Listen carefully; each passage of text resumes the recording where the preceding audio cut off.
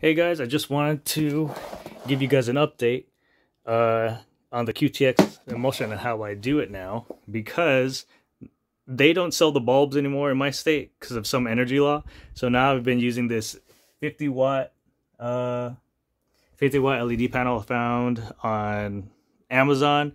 A bunch of other YouTubers have suggested it, so I happen to start using it now. I have it at 20 inches. I'll try to put this stuff in the comments. 20 inches, or in the description. 20 inches, and then I leave it on for like a minute and 15 to a minute and 20, and it does render out halftones. Oh, there's a little mistake. Yeah, but that's fine.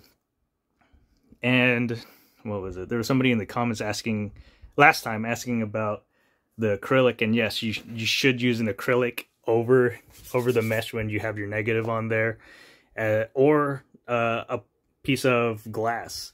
This is the one that I use. It's like a 16 by 24, 16 by 20, and it fits like just perfectly. Actually, you can see the outline of how it sits on there.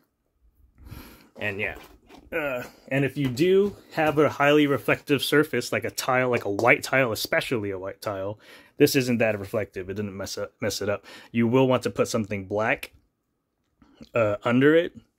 Add bonus points if you have something like a pillow to like actually press back on the acrylic so that it sandwiches your negative better to the surface. But this just happens to work for me because it has a really high durometer, so it holds up.